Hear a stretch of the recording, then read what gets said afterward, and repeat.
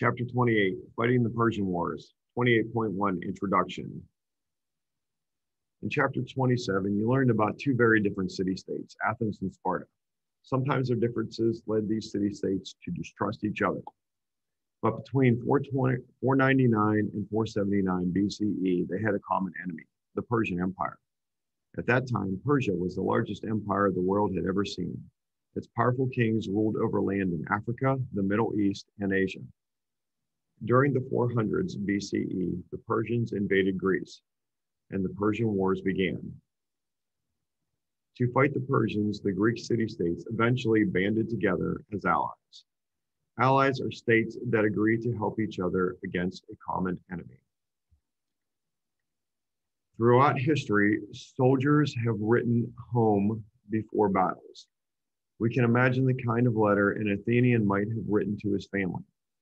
The Persians are fierce fighters, but I will stand shoulder to shoulder with the brave men of Greece, Spartans as well as my fellow Athenians, and fight to the death, if that is what it takes to stop these murderous invaders. The tiny Greek city-states had much less land and far fewer people than Persia. How could they possibly turn back the powerful invaders? In this chapter, you will learn about important battles during the Persian Wars and discover who won them. Chapter 28.2, the Persian Empire and the Ionian Revolt. The Persians started out as a small tribe in present-day Iran. They built a large empire by conquering their neighbors. Persian archers won many battles by unleashing a storm of arrows before their enemies were close enough to use their lances or spears. At its height, the Persian Empire was the largest empire the world had ever known. It was ruled by powerful kings who conquered Mesopotamia, Asia Minor, Syria, Egypt, and parts of India and Europe. To rule such a large area, King Darius, one of the greatest of the Persian kings, divided the empire into 20 provinces known as satrapies. He established a tax collection system and appointed officials to rule local areas. But he allowed conquered people to keep their own customs and religions. The Ionian Revolt, which began in 499 BCE, marked the beginning of the Greek-Persian Wars. In 546 BCE, the Persians had conquered the wealthy Greek settlement of Ionia in Asia Minor. The Persians took the Ionians' farmland and harbors. They forced the Ionians to pay tributes or the regular payments of goods. The Ionians also had to serve in the Persian army. The Ionians knew they could not defeat the Persians by themselves, so they asked mainland Greece for help. Athens sent soldiers and a small fleet of ships. Unfortunately for the Ionians, the Athenians went home after the initial success, leaving the small Ionian army to fight alone. In 493 BCE, the Persian army defeated the Ionians. To punish the Ionians for rebelling, the Persians destroyed the city of Miletus. They may have sold some of its people into slavery. 28.3, the Battle of Marathon, a stunning victory. After the Ionian Revolt, King Darius decided to conquer the city-states of mainland Greece. He sent messengers to ask for presents of Greek earth and water. The presents would be a sign that the Greeks agreed to accept Persian rule, but the Greeks refused to hand over the tribute. Instead, they threw the messengers into pits and wells. Legend has it that they shouted, "If you want Greek earth and water, help yourselves." Darius was furious. In 490 BCE, sent a large army of foot soldiers and cavalry across the Aegean Sea by boat to Greece. The army assembled on the plain of Marathon. A brilliant general named Miltiades convinced the other Greek commanders to fight the Persians at Marathon. Desperate for help, the Athenians sent a runner named Phidippides to Sparta. Phidippides ran for 2 days and 2 nights. When he arrived, he found the Spartans celebrating a religious festival. They told him that they could not leave Sparta until the next full moon. The Athenians and their allies had to face the Persians alone. Miltiades stretched his men across a narrow valley. For several days, both sides hesitated to attack. Finally, Miltiades decided to attack. He ordered the center portion of his army to advance. When the Persians came forward to meet them, he then ordered the left and right sides of his army to sweep down and attack the Persians from the sides as well. Soon the Persian soldiers were running for their ships. Then the Greeks marched back to Athens in time to defend the city against the Persian cavalry. The Greeks won a stunning victory, but their fight with the Persians was only beginning. 28.4, the Battle of Thermopylae, the bravery of the 300. After King Darius died, his son Xerxes organized another attack on Greece. Xerxes put together a huge army of more than 180,000 soldiers. To get his army to Greece, Xerxes chose to cross at Hellespont, a narrow sea channel between Europe and Asia. There he made 2 bridges of rope by roping hundreds of boats together with wooden boards across their bows. Then he walked his army across the channel into Europe.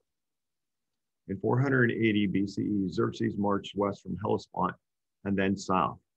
Several Greek city-states were overwhelmed. Athens and Sparta decided to work together to fight the enemy. The Athenian navy would try to stop the Persian navy. Meanwhile, the Spartan king Leonidas would try to stop the Persian army. The Spartans chose to make their stand at a place called Thermopylae, where the Persian army would have to go through a narrow pass between the mountains and the sea. Leonidas had only 6,000 to 7,000 soldiers to stop 180,000 Persians. Still, when the Persians tried to go through the pass, the Greeks drove them back. Then a Greek trader offered to show the Persians a secret path through the mountains. The path would allow them to attack the Greeks from the front and the rear at the same time. Leonidas knew that he could only delay the Persians. To keep his army from being destroyed, he ordered most of his troops to escape. With a much smaller army, including 300 Spartans, he prepared to fight. The Spartans were obedient to the end. Legend says they fought until their weapons broke. Then they fought with their hands. In the end, all 300 were killed, but the Greeks would never forget their bravery. 28.5, the Battle of Salamis, the Navy to the rescue. The news of a slaughter at Thermopylae reached Athens. Its citizens panicked. They boarded ships and sailed for nearby islands. They left in such a hurry that they had to leave their pets behind.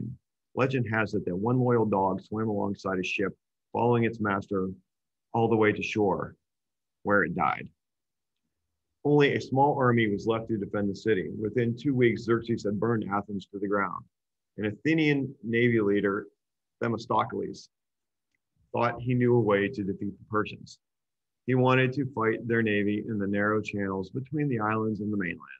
The Persians would find it hard to move their ships around to attack the Greek navy. For his plan to work, Themistocles had to get the Persian ships into a channel near a place called Salamis. So he set a trap. He sent a loyal slave to Xerxes' camp with a message. The message said that Themistocles wanted to change sides and join the Persians. If Xerxes attacked now, it said half the Greek sailors would surrender. Xerxes fell for the trick. He ordered his ships to enter the narrow waterway between Salamis and mainland to attack. As the Persians approached, the Greek ships seemed to retreat. But this was just another trick to draw the Persians further into the channel. Soon the Greeks had them surrounded. The Greek ships had wooden rams at the front. They rammed into the Persian boats, crushing their hulls and sending 300 of the ships to the bottom of the sea. The Greeks lost only 40 ships. Once again, the Greeks had beaten the mighty Persian Empire. 28.6, the Battle of Plataea, the end of the Persian Wars. After the defeat at Salamis, Xerxes fled with some of his soldiers. He was afraid the Greeks would get to Hellespont first and destroy the bridges he had built. As it turned out, the bridges had already been wrecked by a fierce storm. Xerxes had to ferry his men across the water by boat. Xerxes left the rest of his army in Greece with orders to attack again in the spring. When spring arrived, the Persians approached Athens once more. The Spartans feared that the Athenians, with their city destroyed, would agree to make peace with Persia. But the Athenians proudly declared their common brotherhood with the Greeks. They would fight. The decisive battle took place outside the town of Plataea in 479 BCE. Led by the Spartans, a force of 80,000 Greek troops destroyed the Persian army. The threat of the Persian Empire was finally over. This important victory preserved the Greeks' independence and kept Persia from conquering all of Europe. The Greeks paid a high price for their victory. Thousands of Greeks were dead, and the city of Athens was in ruins. But the Athenians would soon rebuild their city and raise to even greater glory. 28.7, chapter summary. In this chapter, you learned how Athens and Sparta joined forces to defeat the Persian Empire. The Persian Wars began with an Ionian revolt and ended 20 years later with the Greek victory at the Battle of Plataea. After the wars, Athens would become the center of Greek culture and expand its own empire. In the next chapter, you will tour the city at the height of its power and learn about more Greek culture.